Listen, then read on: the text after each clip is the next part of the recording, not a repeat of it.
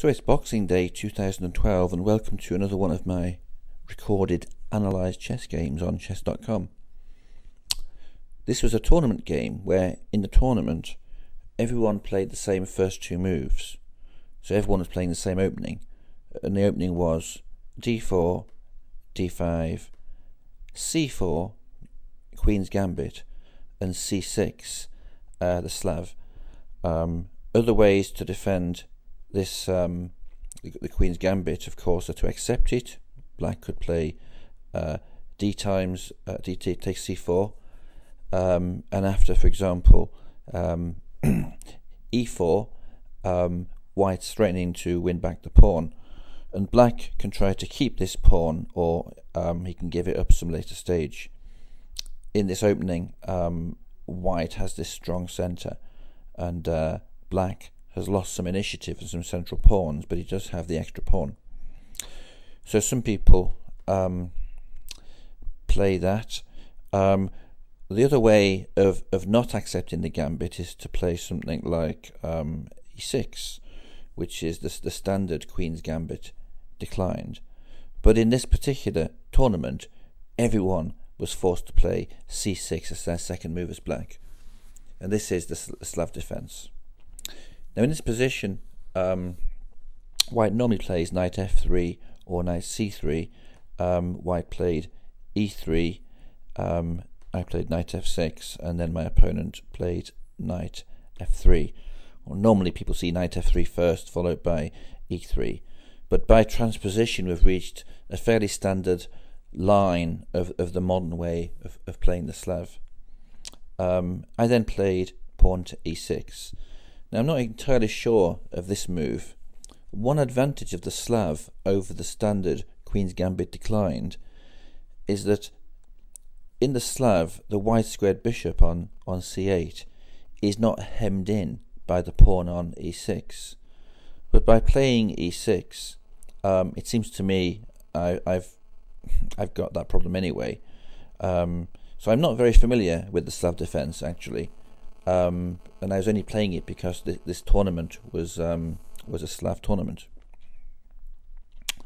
So I don't think it's a great move, but it's what I played. Black then played knight c3, which looks quite a natural move. Uncommon for Black now is knight b to d7 or bishop e7 or bishop d6, but I played bishop b4, pinning the knight, and White played bishop d2, breaking the pin. I then castled on the king's side, and White played pawn to a3. Now one reason I'm not convinced that bishop b4 was my best move as Black is that now White's played a3, and I have to it forces my bishop back, and this seems to me to win a tempo, because for example I'm going to go to e7. Well, I could have gone to e7 first time in one move, and now I've taken two moves. So when I say I've lost a tempo, that's what I mean. In the meantime, White's also got this pawn advance in the bargain as well. So White then played b4, and it's clear that he's now going to attack on the queen's side. I played a6 to defend. I may have been better playing knight b to d7. You can see in this configuration I'm having some difficulty in developing my queenside pieces, and I don't have a great many good squares to move to. White played c5, further cramping my style, and I played bishop d7. Actually, chess.com's engine, which I looked at later, chess.com's online chess engine, which members of chess.com can actually use to analyse their games afterwards, actually said that bishop d7 was a mistake and recommended knight e4. And actually, I also analysed my games on Sigma Chess on my Mac, and that also recommended knight e4 as the best move for black here. But I played bishop to d7, and white then played knight e5. Both of the chess engines I looked at after the game are putting white about a pawn up in this position, and certainly black's position looks to me a little bit passive, though I think it is solid enough at this stage. I then played bishop e8, and I'm looking basically to find some space to get my knight out onto d7.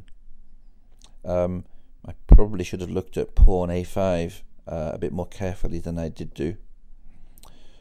And white played pawn to f3. Well, I think bishop d3 would have been the natural move to play, and by playing f3, although obviously white is looking to play perhaps e4 sometime soon, it does seem to me that white is neglecting his kingside development. This bishop's still on its starting square, white still hasn't castled, and you'll see later that white gets into some trouble because he leaves his king in the centre of the board and leaves it open along this diagonal h4 to e1, and that's where the game is eventually won and lost. So I think f3 is probably not a great move for white. I then moved knight to d7, and white retreated his knight to d3, and I moved king to h8. I made this move because I'm sort of anticipating a push by white, pawn to e4 and then pawn to e5. I'm a little bit cramped here, and I want to make space to make sure that I've got somewhere to put this knight on f6. He can drop back into the g8 square, for example. White did indeed push the pawn to e4 as his next move, and of course it's threatening to go e5 next move. I push my knight back to g8. Probably it's a little bit passive, but I'm also wanting to advance my own pawns here, my f pawn and my e pawn, and I wanted to get the knight on f6 out of the way. White pushed the pawn forward, e5. I'm not at all sure this is the best move. It relieves the tension in the centre and leaves this fairly solid pawn formation, after which it's hard to see where white can make any more progress. He probably should have looked at bishop e2 in this case.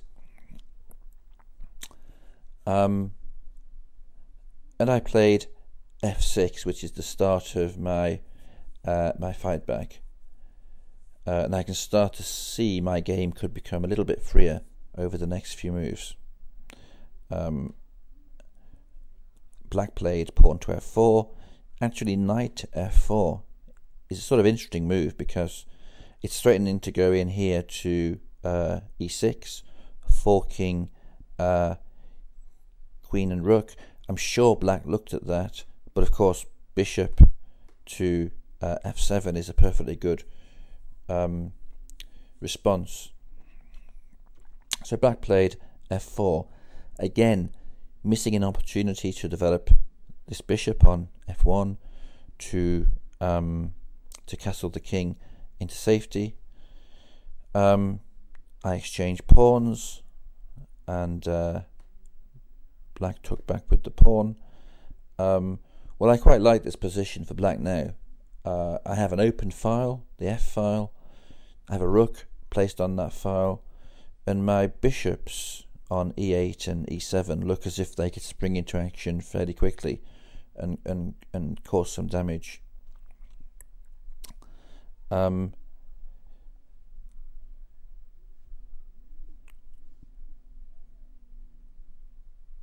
So in this position I played bishop a g5. Why did I do this?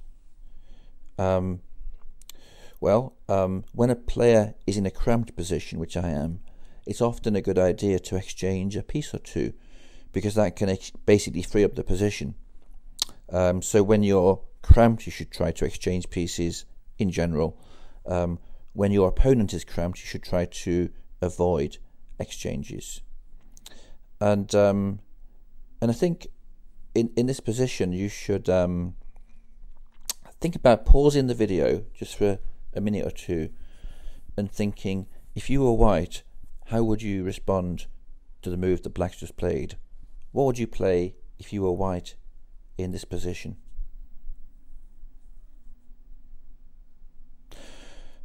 Well, you may have seen that there's a possible fork by the queen. That is, at some point black can play queen to this square, h4, basically checking the king and attacking this undefended pawn on d4.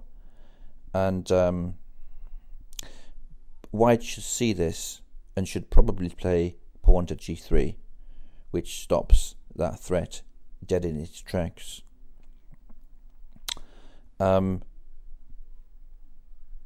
White, I think, didn't see that and played bishop e2, which I think is a clear mistake. I've then got bishop takes bishop. I probably white should take back with the king, and we move to a position something like that. It's not what he did. He took with the queen. I should just say, going back to that position, of course black can take this pawn instead of this pawn. However, I think this is preferable for white, because at least he has now opened up this file, and I can see later he could put a rook on this file and that could cause me some damage to my king. And this key pawn on d4, which is holding this whole chain together, at least stays intact. So if I'd been white, I would have preferred that variation, but instead white took back with the queen. That enabled me to come in with check on h4. And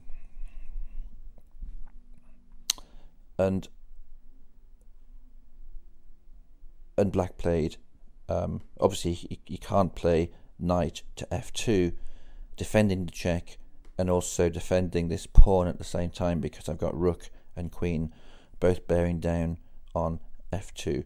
So basically white played g3, the move he should have played before.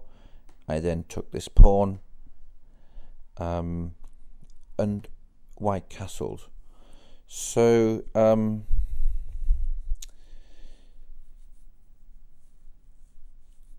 yeah, in this position I'm now a pawn up, and feeling pretty good about things. And I could play knight takes e5, winning another pawn. I'm probably a little bit worried about at some point this knight coming into f4 and this pawn being difficult to defend, so I played bishop g6 first, and white put a rook on the f file. Probably knight f4 would have been, in this position, white's best move, threatening to take the bishop, and doubling my pawns, and obviously if I move here, this is a fairly uncomfortable place for the bishop to be sitting. I can easily see it could be pushed back by this pawn, and if I go here defending the pawn on e6, well, it's sort of hemming in my rook. So I think knight f4 would have been white's best move, but he played rook hf1. I then took the pawn on e5, and and I think knight takes e5 or knight f4 are both better than the move that white played, which is rook f4. He's probably hoping to trap my queen. It's a sort of desperate move, really. But of course it's not going to work because I've got knight takes knight, check, bishop takes knight, rook takes rook, pawn takes rook, bishop takes d3, queen takes d3, and queen takes f4, check. And that's a sort of forced variation, which leaves black 2 pawns up, and it's pretty much game over, I think, at this point. We had a few more moves. Black played king to b1, and I could have taken the pawn on h2, but best not to be greedy. I'm in a winning position. I've got 2 connected passed pawns here, and I think my best way to finish this game off quickly is to push those forward. So I played pawn to e5, and then white played rook f1. I played queen h4, rook f5. I played queen,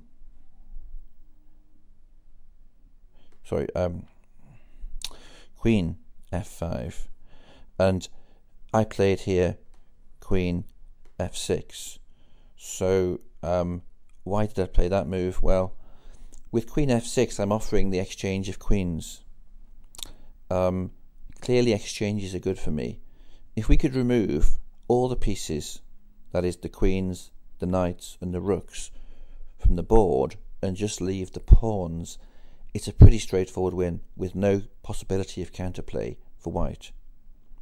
So interestingly, the chess.com analysis engine puts my queen to f6 down as a mistake. I think it's wrong. I really do think in this position an exchange of queens would suit black. White didn't take the queen exchange quite correctly. Queen h3, queen g6, check, king b2, knight f6, queen e3 by white, and this of course was a mistake, a blunder really, because it gives away a piece. Black has d4, which I played, a pawn, forking queen and knight, and even if white was to try something like this, some desperate counter play, I've got take knight and it's check at the same time. So black's going to find himself at least a piece down and 1 or 2 pawns down, and white resigned. So I don't know whether or not I understand the Slav defense. You can be the judge of that, perhaps. I won this game. In round 1 of the tournament, I won 2.5 games out of 6 and progressed to the second round. In the second round, I won 7 games out of 10, playing 5 as white, 5 as black, and progressed. And in the final round, I've won 2.5 out of 5 with 1 to play. And it looks like I'll come second. So I've done pretty well, and because of this, I think I'm going to start looking more seriously at playing the Slav as my main defense to the queen's pawns opening. I hope you enjoyed this game. Come back and see some more. Bye for now.